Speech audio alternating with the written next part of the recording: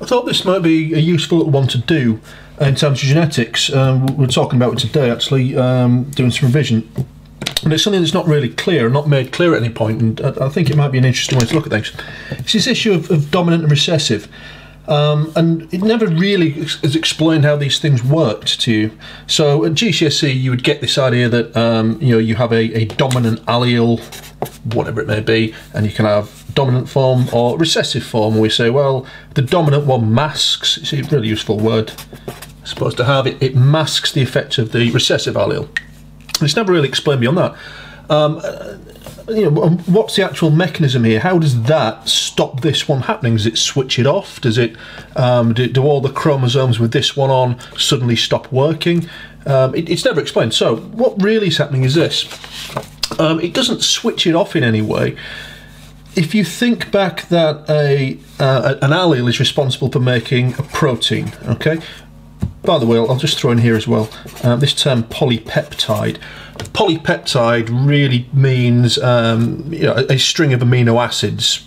So some things can be a short string of amino acids. It doesn't really make them a protein. Proteins are quite long strings of amino acids that are folded and have a specific job.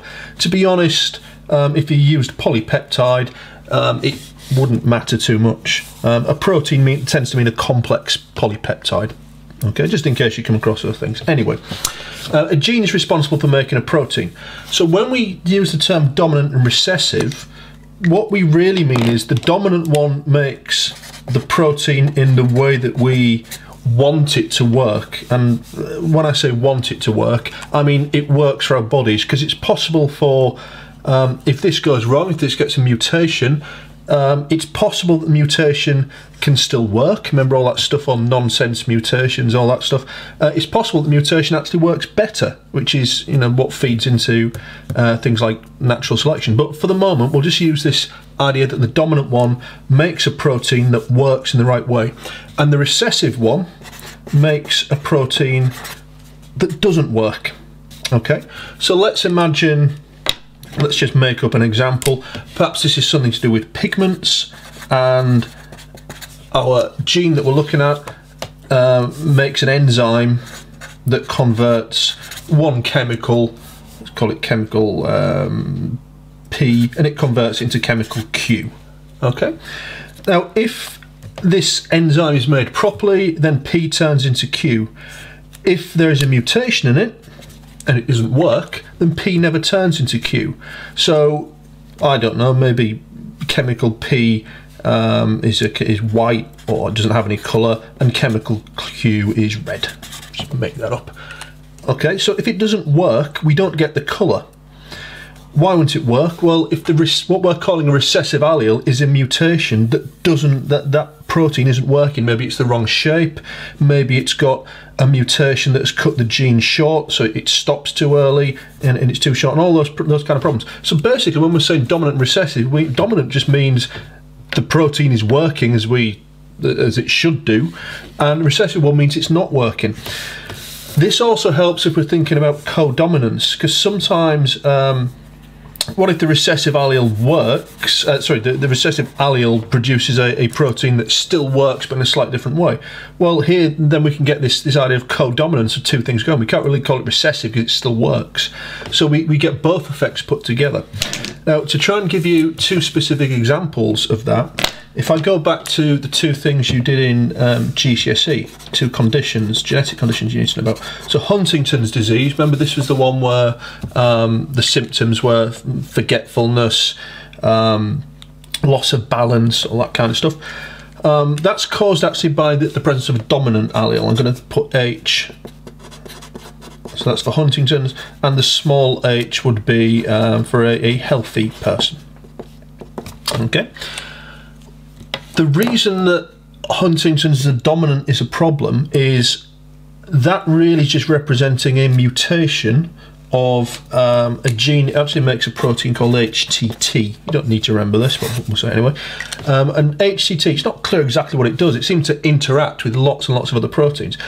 But one of the mechanisms we think is, or scientists think, that when you get an incomplete version of this, rather than it doing nothing, what it does is it clumps together and it causes other problems in cells, particularly in brain neurons.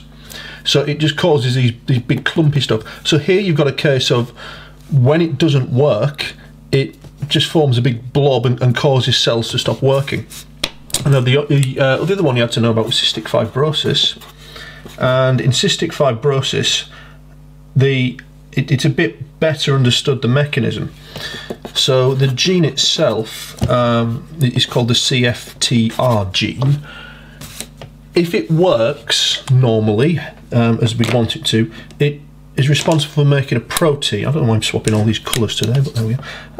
It's a protein found in cell membranes, and it's basically an ion channel. And what that's an ion channel. What it does is it's responsible for letting chloride ions in and out, more or less. That's basically what it does. Okay, depending on which part of the body it's in, sometimes it does it one way, sometimes it does the other. Anyway, the point is, in this case, if you get the mutation of this, and there are several mutations you get, but basically it stops this working because you get the wrong shape.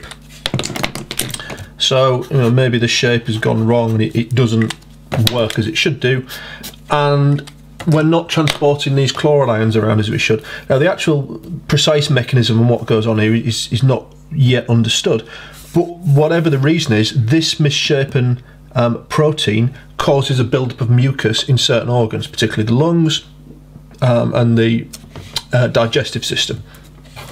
So in this case, the dominant one makes the correct version, if you like, and the recessive version makes the wrong shape, so it doesn't work.